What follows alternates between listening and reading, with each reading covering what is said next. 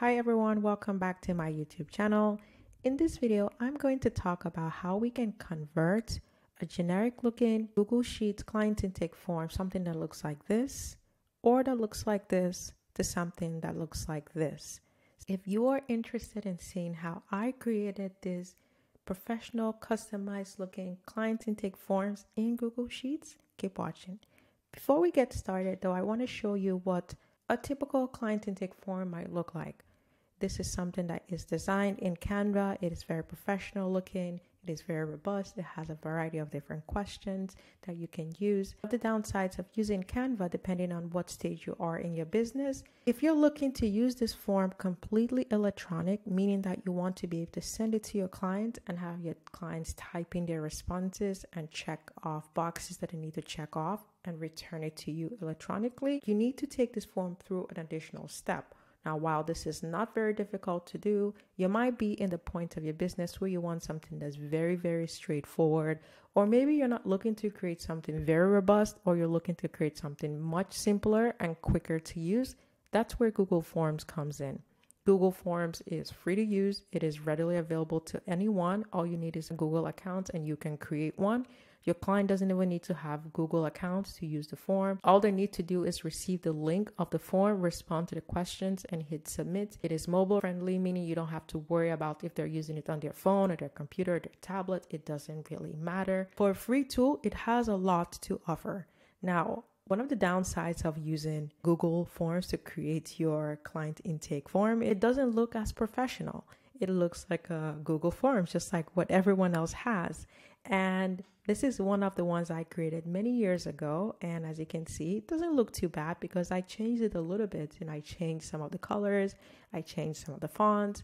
And this is what it looks like if you don't make any changes. It has this generic color. The text is generic. Even though this is a very robust form, by the way, this form is identical to this form. I took the questions from this template in Canva and I used it to create this. So it's divided into the same sections. It's very robust. It works really well because you can see we have a variety of different types of questions, like true, false, yes, no, check boxes, a scale that goes from 1 to 10. So it works really well. It just looks like this, which is why I thought, you know what? Google Forms might work for a lot more people if it didn't look like this, if it looked a little bit better. So that's what this video is about today. Without further ado, let's get started with today's tutorial. To get started with the process, click on Customize Theme. It's all the way at the top right-hand corner. It's the second icon. Click on that. Once that opens up, you see that we have the option to change the text, the header, and the color. For the text style, we have the header, the question, and the text. And I'll change this from the default to something that stands out so you can see where in the form this shows up. So I'll change it to this text. So you can see the header text only shows up here. And I'll change it back to Arial. And for the question, I'll use that same text that stands out. So for the question text, you see it shows up here. Basically, anywhere there's a question and the header of a section, that's where the question text or font is used. Okay, right here. And finally, I'll change this back to Arial and change the text one to this text that stands out. And as you can see, it shows up where you have the answers to the question. And it also shows up here as well. Starting with the header, I'm going to choose this option, Spectra, and leave the size as 24. And moving on to the question, I'm going to change it to this option.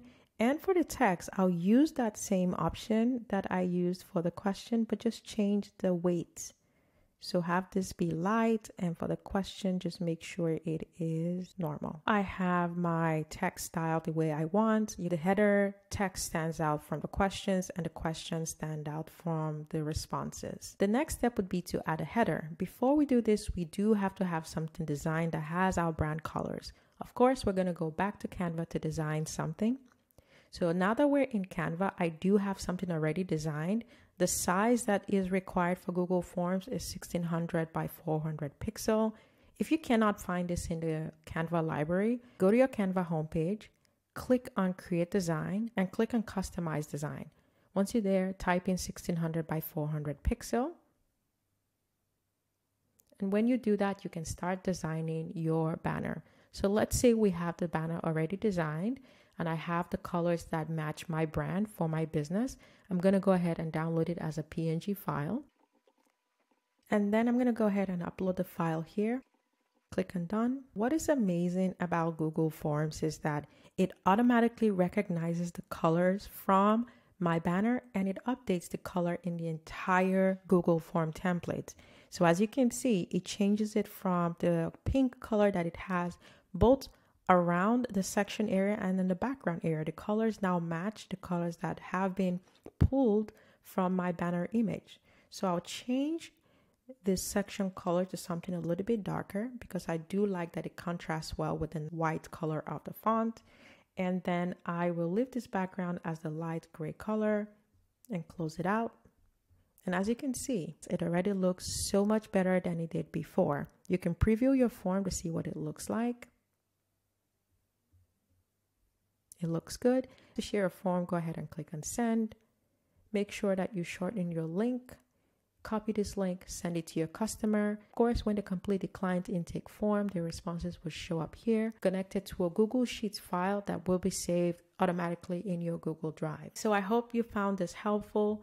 Like I said before, I have this form available for sale in my Etsy shop. So if you're interested in more of a traditional PDF client intake form, I have this for sale in my digital shop and I will leave links in the description box area. And if you do want me to show you how to design this from scratch, meaning how to put in all the different questions, how to divide it into different sections, creating these types of questions, let me know and I will be happy to create a separate tutorial. But to be honest, guys, Google Forms is very easy to use. All you have to do is play around with the different questions and find what works best for you.